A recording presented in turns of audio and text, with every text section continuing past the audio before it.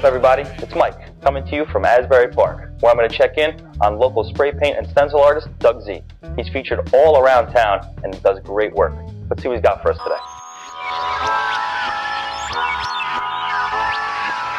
Hey Doug, how are you? Good, good. Very cool, very cool. So is this the infamous studio? This is the infamous studio for now. I normally work outside, but it's a little Arctic out, being it's February and all. Nice, nice. So what do you got going this week in the studio? This week, I just wrapped up some cover artwork for a local artist, musician, Stringing, and his band The Stalkers. I did the front album cover, the inside album art, and the back album cover.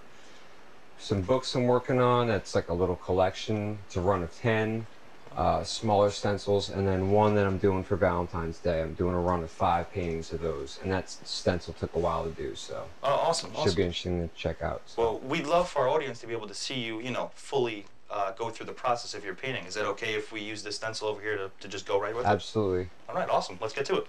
Cool. Well, how would you describe your art for someone who's not really familiar with stenciling and spray painting? There's a process to it. It's kind of like, I kind of relate it to graffiti meets screen printing, layers and spray paint mixed together kind of thing. That's the basic, easiest way to explain it. And about how long does it take for you to set up one of these stencils? Anywhere from 1 hour to a couple days, depending upon the layers and intricacy of the stencils. Pretty much everyone and everything around me keeps me inspired. I just, you know, I'm inspired by everyday life and just the people that I'm surrounded by. Nice. So what was the first thing that you actually painted that made you really step back and say, wow, I want to do this for the rest of my life? There was never really just one thing for me. It's just been a gradual flow that I've always just somehow gone with.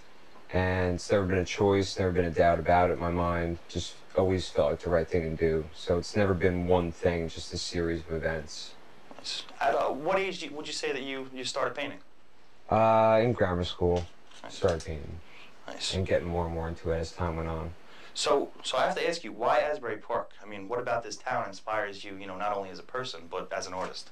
Well, I grew up a couple towns away, and I've always been drawing here, and I've always done shows here, and then it just so happens that I had a chance to move here and work here.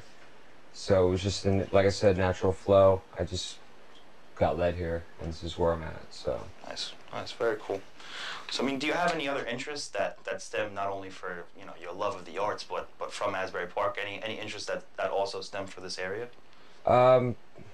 Yeah, a lot of my interests stem from this area, but a lot that stem from art or music, you know, playing in bands here and there, reading, writing.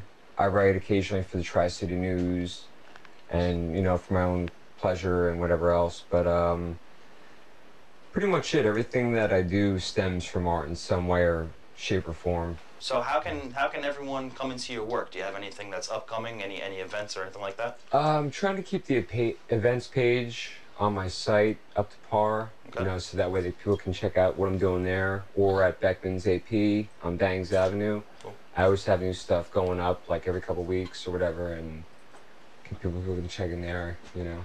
DougZArt.com. Awesome. Thanks so much, Doug. It's been a great day. Thank you.